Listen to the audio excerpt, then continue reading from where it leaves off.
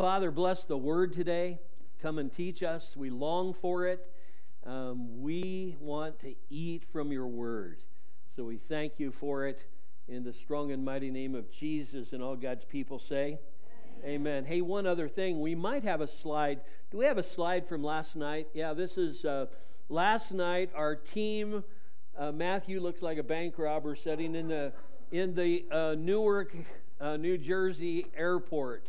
And they are headed to, well, they're in Dominican Republic this morning as we speak. Now, Hamlin, bless his heart, isn't on the trip. He took a 20-foot fall at the ice caves, and he's going to be okay. But he's needing prayer too. But doctor said, Hamlin, you're not going anywhere. So anyway, pray for those guys, and they start building tomorrow. All right. Well, I'm going to be in Acts chapter 14, and then I'm going to be in Ezekiel chapter 47. And I'm anxious to share the scripture with you this morning. Acts chapter 14. I actually want to introduce a series of thoughts, and I'll be doing this series probably in July, but I felt led to introduce it today. Next week, you're going to hear Barrett Friese teach the Word. We're excited about that. And yeah, put your hands together for Barrett. And so that's exciting. And then beginning Father's Day, I'm going to teach a series called Refusing Offense. And so we'll trust the Lord with that. But I want to talk to you today, and I'm going to be talking a lot this summer. You know, we're not called to build a church, and this isn't my church. This is God's church, and that's the only one He's promised to build. And but we need to be about building the kingdom of God. And what is the culture of that, and what does that look like? And in verse 21 of Acts 14, they preached the gospel in that city and won a large number of disciples. Then they returned to Lystra, Iconium, Antioch, strengthening the disciples and encouraging them to remain true to the faith. By the way, let's just stop there, because that is a great need for our society today. There are so many voices that are calling people away from God and away from the faith in our nation, in our society. It is our job to strengthen disciples, encourage disciples to remain true to the faith. And then he says we must go through many hardships to enter the kingdom of God. In other words, serving the Lord isn't always a cakewalk. Serving the Lord isn't always easy. Change is difficult for us very often. And all God's people can say amen to that. I saw the expressions on your face. And do you remember, let's just jump in, and then we're going to go to a number of other scriptures. Did any of you as kids have one of those pools that you blew up? And some of them had 2 rings, some of them had 3 rings. If you were really uptown, you might have had 5 rings. It took forever to blow that baby up.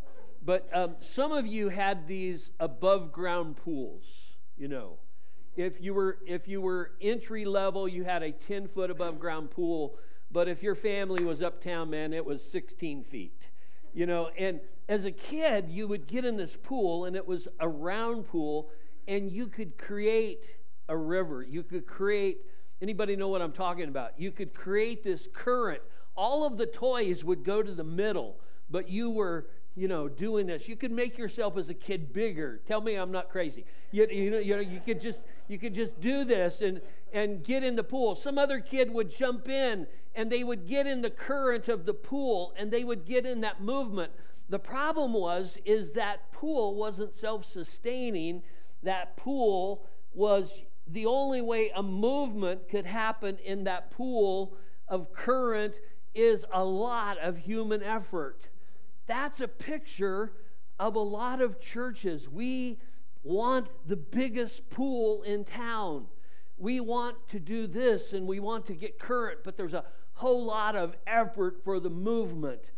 And those kind of pools don't work. But what causes some people to really like them is because they're addicted to the chase lounger that can be beside the pool. In fact, we will never have revival in Buffalo, Wyoming until the church world stops being addicted to being comfortable. Stephanie rocked us a little bit last week, and she taught a very excellent message. But at the end, we sang the blessing. Now, we've done that here before. We sang it over each other. Last week, we sang it over all the churches in Buffalo.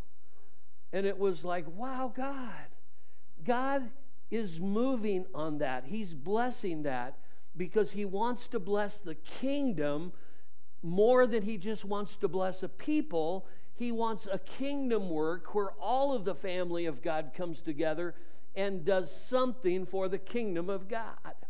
Now, the problem with the pool image is there's no intake spirit, there's no outflow ministry. And so that pool without intake spirit, without outflow ministry, becomes stale and stagnant and can't support life. It's always God's intention that life be supported. He came that we might have life.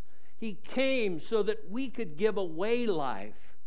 And so, as I've been thinking about the whole pool analogy, the Spirit of God, I know there will always be pools because pools in the Bible were places of healing. But I think that God's longing for a kingdom reality that we're not just pools without an intake and an outflow, but there's an intake and an outflow, and the ministry of the kingdom of heaven becomes like a river that gives life to everything it touches. Go with me to Ezekiel chapter 47. Ezekiel chapter 47. Ezekiel's right after Lamentations, right after Jeremiah, right after Isaiah. You probably haven't been there in a little while. Ezekiel 47. I love the picture here because I think it's a kingdom picture. Hope you're tracking along at home with your Bibles. Ezekiel 47. The man brought me back to the entrance of the temple, and I saw water coming out from under the threshold of the temple toward the east, for the temple faced the east. You understand why the temple faced the east, right? That's the direction from which the King of Kings is coming.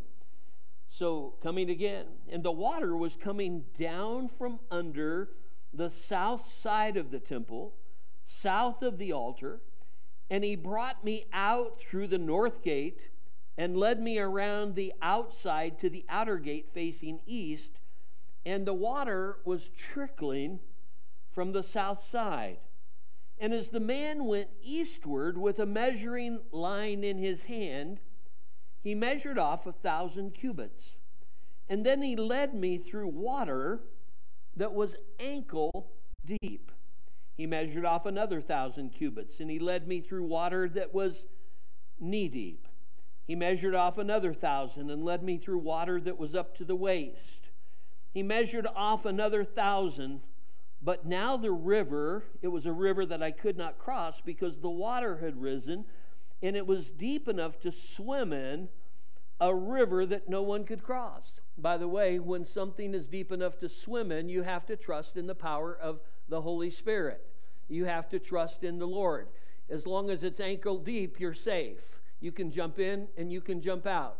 As long as it's knee deep, it's still under your control. As long as it's waist deep, you may be able to make a current, but God wants the kingdom of God to be like pools that release. They have inflow and they have outflow, inflow of the Spirit, outflow of the ministry of the kingdom of God, forming a river. Now what happens? So he asked me, Son of man, do you see this? and he led me back to the bank of the river. When I arrived there, I saw a great number of trees on each side of the river. Did you ever stand on a bridge and see a river and see the tree lines? The trees always go up toward the river because the ones that are closest to the nutrients get bigger. And so it's a picture here. He said to me, the water flows toward the eastern region and goes down to Arabah, where it enters the Dead Sea. When it empties into the sea, the salty water there becomes fresh. Swarms of living creatures will live wherever the river flows. Say that with me. Swarms of living creatures will live wherever the river flows. There will be large numbers of fish because the water flows there and makes the salt water fresh. So where the river flows, everything will live. By the way, when the kingdom of God is flowing in power in a town like Buffalo, or a town like Montrose, or a town like Phoenix, or a town like Port Richey, Florida, or even, God love you, a town like Fredonia, Kansas, it will raise the socioeconomics all around. It's called redemption lift. It's true in an individual life. Somebody starts following Jesus, applying the principles of the Word, it changes everything. There becomes a switch in their economics. There becomes a switch in their thinking. They move from stinking thinking to kingdom thinking. And they move up. Somebody say, let's move up. And the river brings life to everything it touches. Verse 10, fishermen will stand along the shore from En-Gedi to En-Eglaim. I probably pronounced that wrong. It's not England. It's En-Eglaim. There will be places for the spreading of nets for fish of many kinds, like the fish of the Mediterranean Sea. See, I believe that there become equipping centers that we are called to, where we equip people to spread the nets all over the nation, spread the nets all over the world, to see the kingdom come. Isn't this an amazing passage? But the swamps and marshes will not become fresh. They will be left for salt. Now look at this. Fruit trees of all kinds will grow on both banks of the river. Their leaves will not wither. Their fruit will not fail. Now, by the way, how often do trees bear fruit in our world? Once a year. Look at this. In the kingdom, every month they will bear fruit. Every month, when the river of God is flowing, every month. And by the way, there will be no confusion. The orange tree won't come along and say, well, I think I'd just like to be an apple tree. I think I was born as an apple tree. I'm just giving, oh, that's a different message for a different day. Yeah, never mind. Every month they will bear fruit because the water from the sanctuary flows to them. Their fruit will serve for food and their leaves for healing. What a passage of Scripture. Even people on the banks get touched when the church world, the kingdom reality becomes a river. Now, the word kingdom is used 155 times in Scripture. It's the Greek word basileia, which means dominion. And it means, we pray the prayer in the Lord's Prayer, Our Father which art in heaven, hallowed be your name, your kingdom come. Say it at home too. Your kingdom come, your will be done. Now, whenever we pray that, it's in the aorist tense, which means it's a punctiliar action.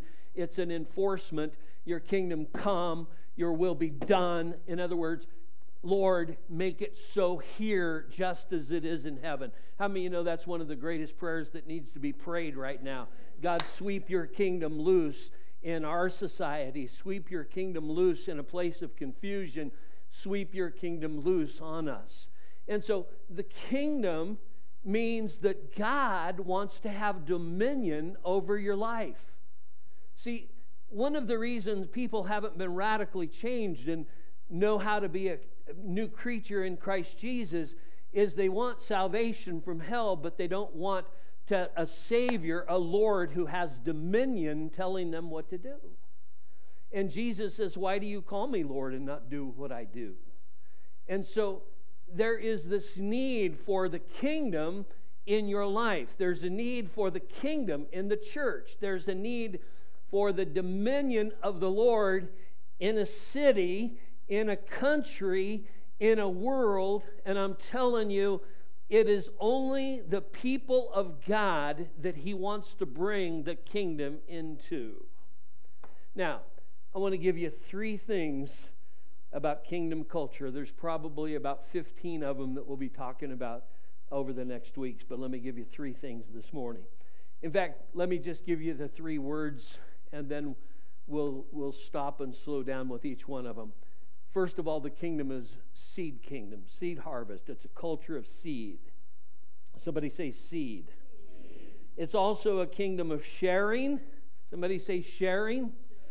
So cool, you're filling in your blanks as we talk and you'll be done. And it's also a kingdom of sending. Seed planting, sharing, and sending. Let's talk about seed planting. It's a seed culture. I love so many of the passages of Scripture.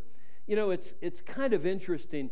I was in Masada in 2012, and one of the things that happened in Masada is that they were excavating King Herod's palace, and in King Herod's palace they found some seeds for date palms that were stored away in the palace.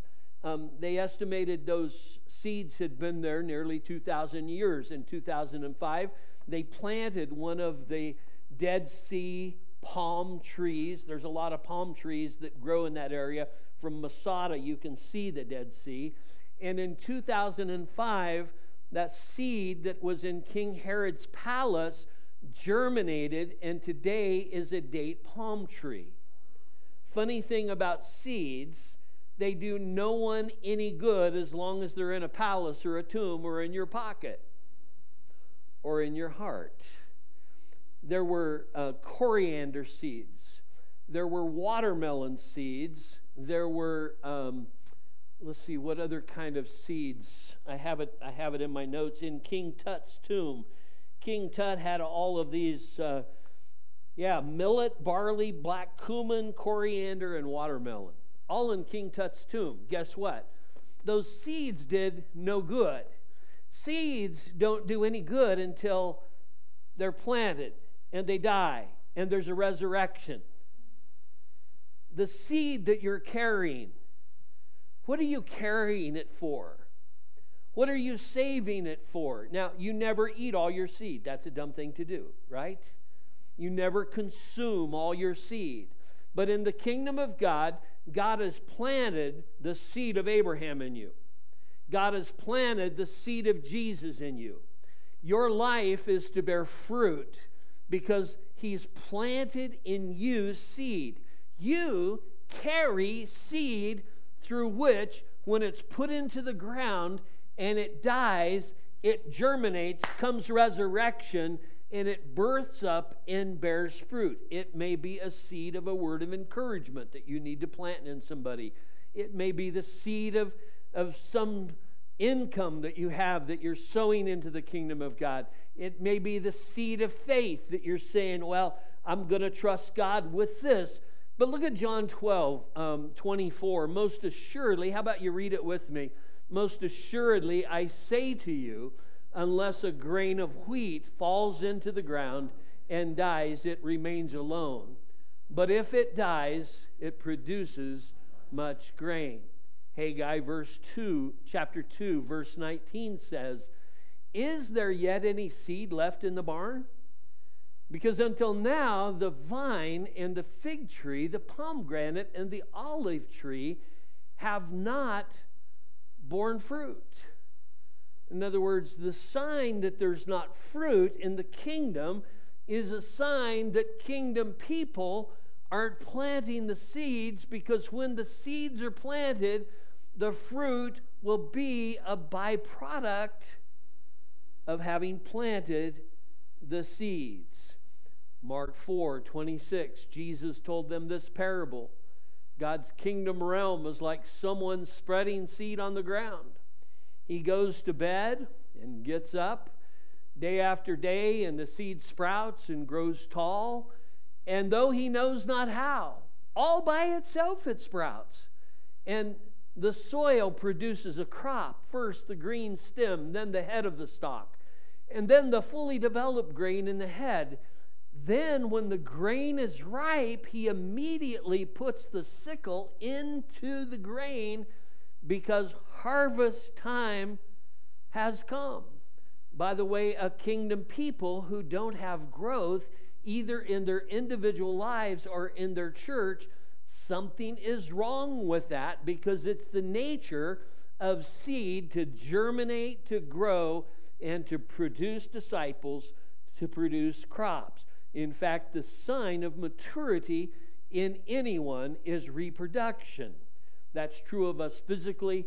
That's also true of us spiritually. Now, a lot of people come along and say, well, I don't have much seed. And the seed I got, it's really little.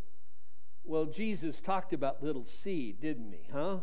We know that he talked to us numerous times about the mustard seed, and how the mustard seed is the smallest, but it becomes a large plant through which birds can perch in its branches. And I love this passage. Jesus responded. It's Luke 17, verse 6. If you have even the smallest measure of authentic faith, this is in the Passion, it would be powerful enough to say to this mulberry tree, my faith will pull you up by the roots and throw you into the sea, and it will respond to your faith, and it will obey you.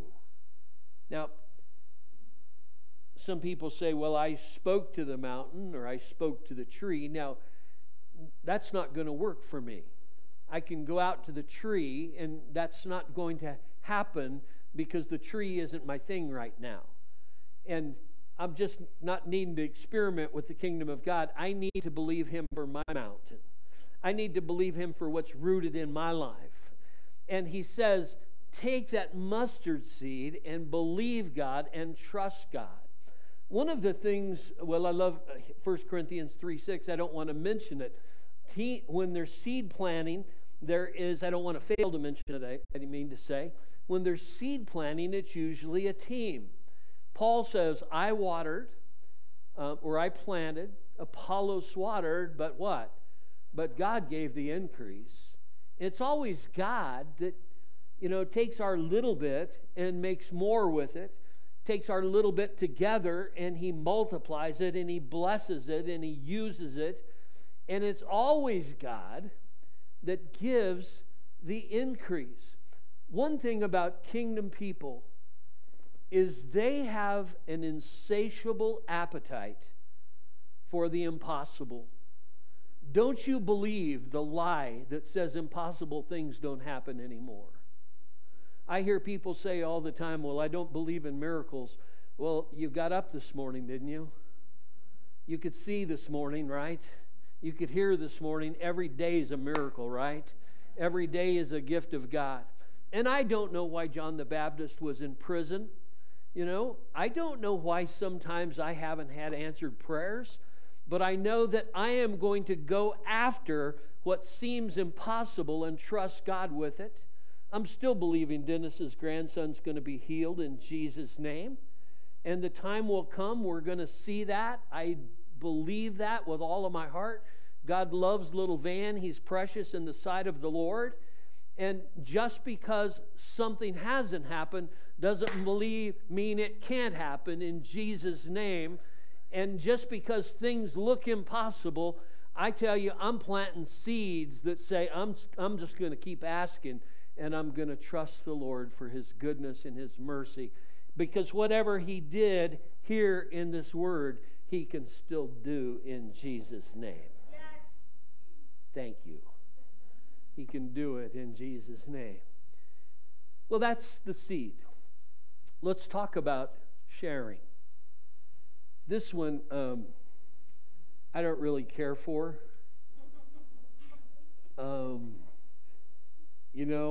And I'm like, Lord, do we need to talk about this? Because, I'm good. But look at this passage in Acts chapter 4. All of the believers were in one heart and mind. Isn't that interesting? All of the believers were in one heart and mind. By the way, when the Spirit came at Pentecost, Jesus had appeared to over 500 at one point, but 120 were in the upper room. Do you know why the 120 were in the upper room? Is because that's who was in one accord. That's who was in one heart and one mind. And all of the believers then in the book of Acts are in one heart and one mind. And by the way, that's kingdom there. Doesn't mean we all think alike, but it means we all get on the same page with God's help. No one claimed that any of their possessions was their own, but they shared everything they had. I'm willing to share my mashed potatoes with you.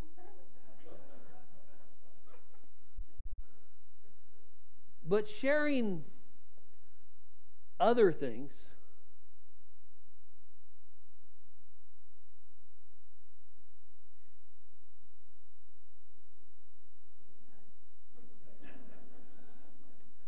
let's read the scripture. I'm not going to preach on this. I'm just going to read it and be done.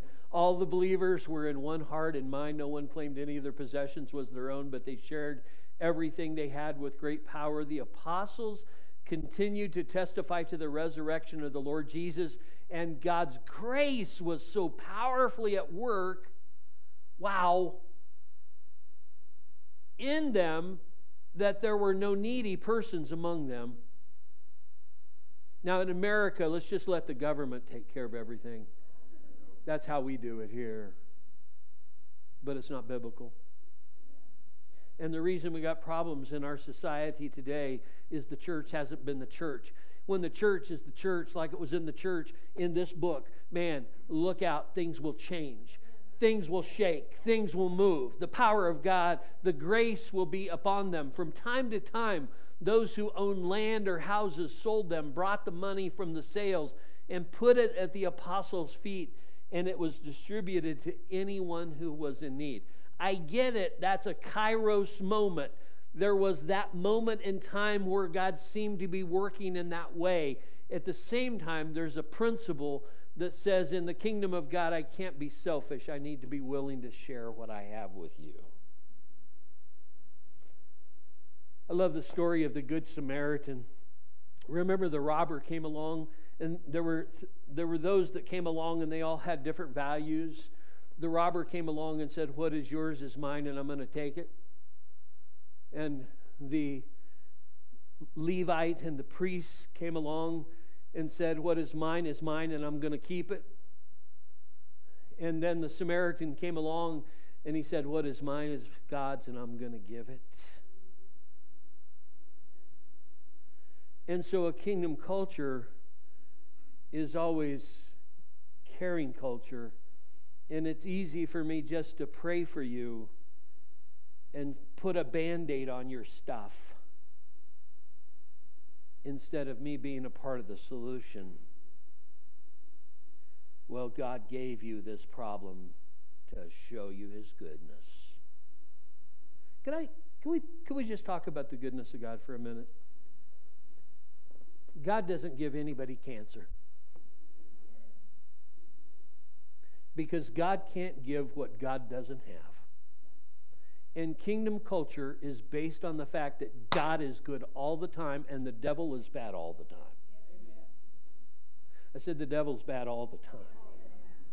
He breaks through to steal, to kill, and destroy. Jesus said, I've come that you might have life and you might have it more abundantly.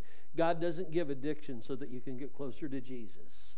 God can't give what God doesn't have. God doesn't give things like epilepsy. And we look at things like, and I'm just naming a couple of things, and we look at things and we see some occasional healings. I'd long to see what I saw in Laos all the time, but we think God can't deal with things like dyslexia. God can't deal with, those are off limits to God. Could I tell you, so many things that we take for granted are the result of the curse, and a river gives life to everything that it touches.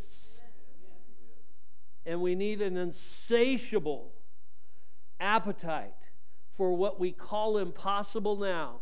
Jesus so often is waiting on us to step up and enter into sometimes prayer and fasting and difficult prayer, difficult times, difficulty in the kingdom, to fight the good fight, to fight the battle, and say, if God is for us, who can be against us? God wants far more for us than we have any idea. We plant seeds, we share, we believe, we trust Him. Number 3, it's a sending culture. It's a sending culture. It's really an interesting thing. Let's read the first scripture. While they were worshiping the Lord and fasting, this is Acts 13, the Holy Spirit said, "Set apart for me Barnabas and Saul for the work to which I have called them." So after they had fasted and prayed, they placed their hands on them and sent them off. Now, I think it's so cool about a sending culture. I love seeing Barrett here. And, when Barrett graduated from high school, Barrett, there were probably people that were really glad to send you off, baby. I mean, but here you are, and now you're back here, and the day's going to come that you're going to kneel here, and that we're going to anoint you, and we're going to send you off into some ministry. By the way, the church in Fredonia, Kansas, that church has never been bigger than 120. And don't you guys forget this in Fredonia, but your church has sent over 60 people into full-time missions in its 100 years. And I know you're not 120 now. I know you're struggling to keep the doors open, but don't you forget what God has done. Because a healthy church sends people. I told Rob last night, Matthew will come back from Dominican Republic forever changed. Because Matthew has calling on his life. And who knows? Margaret, you got sent out one time from here. And others have been sent out. But we're going to see people sent out. And because the church becomes like a river, let's not just be this 10-foot pool where we say, let's just keep everybody together and keep everybody happy. How many of you know in a 10-foot space you never keep anybody happy?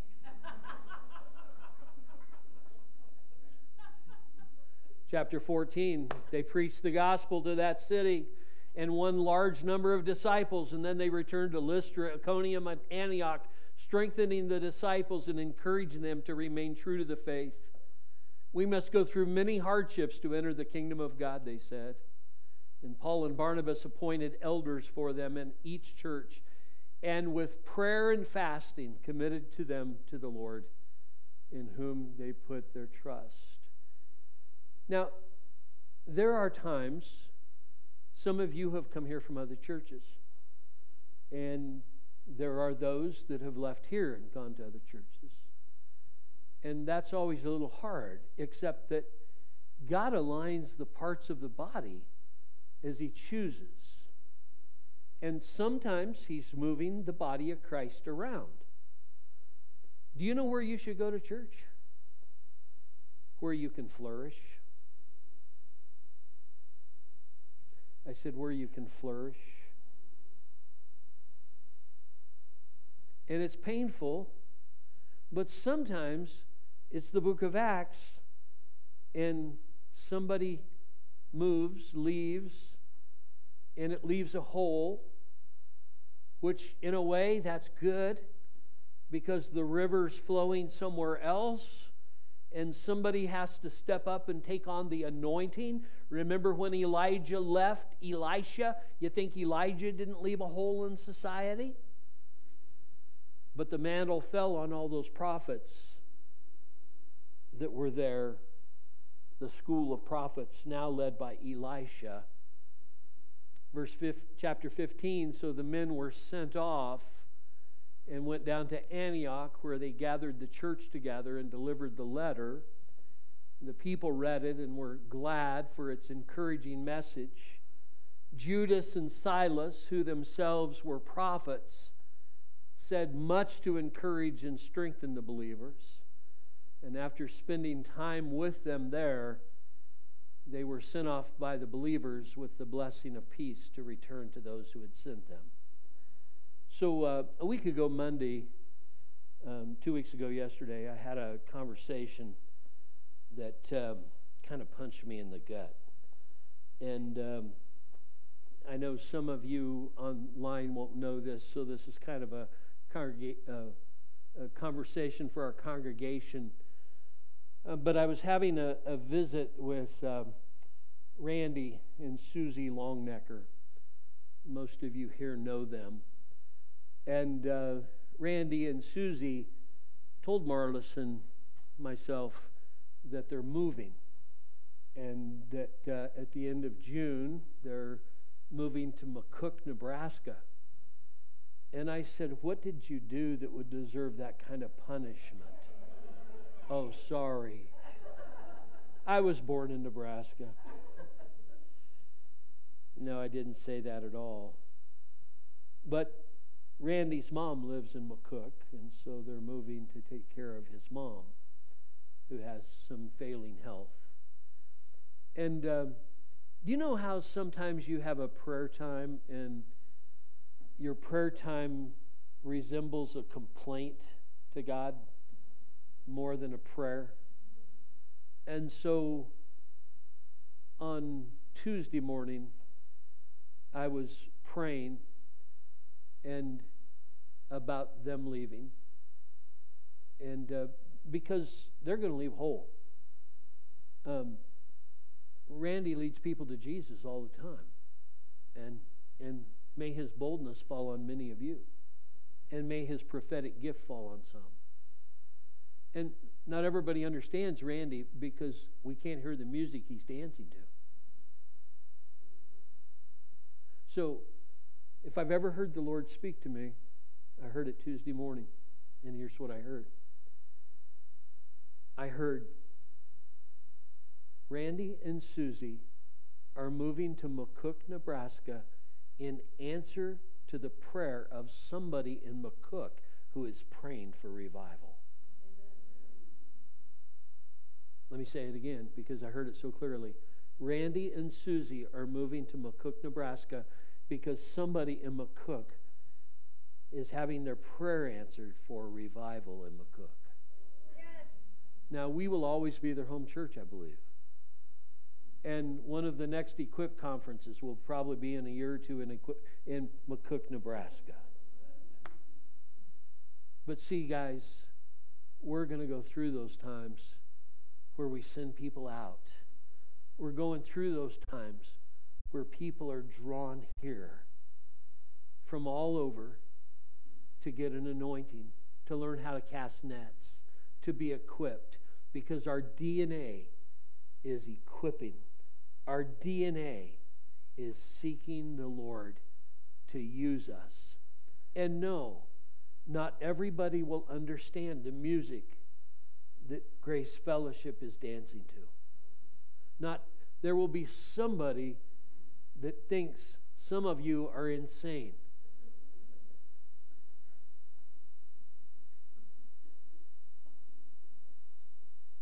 But it's because they're not hearing the music that the Spirit of God is breathing on you. So, dance away, baby. Seed, sharing, sending. We got a pool. It's awesome. People are going to come from all over to be trained and equipped. Well, let's never lose sight. We're a river. Not going to be ankle deep. Not going to be knee deep. Not going to be waist deep. where God's calling you, you're going to have to trust the Spirit to do it in you, because your feet won't be touching the bottom. Your feet won't be relying on your flesh.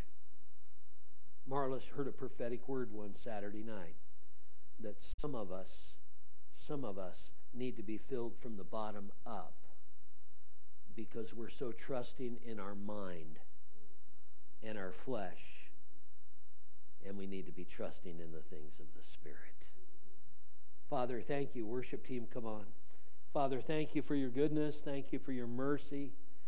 Thank you for Randy and Susie. Bless them as they leave us. And just bless the body here. And would you just minister grace to us? And would you work in our lives? We love you. We thank you. Make us a river. Make us a river. Well, let me read John 7 before these guys sing, because it's our prayer. On the last and greatest day of the festival, Jesus stood and said in a loud voice, everybody stand, "Let anyone who is thirsty come to me and drink. Whoever believes in me, as the Scripture has said," say it with me, "rivers of living water will flow from within them." Read it again. Rivers of living water will flow from within them. Somebody read it this way. Rivers of living water will flow from within me. Say it. Rivers of living water will flow from within me. One more time. Rivers of living water will flow from within me.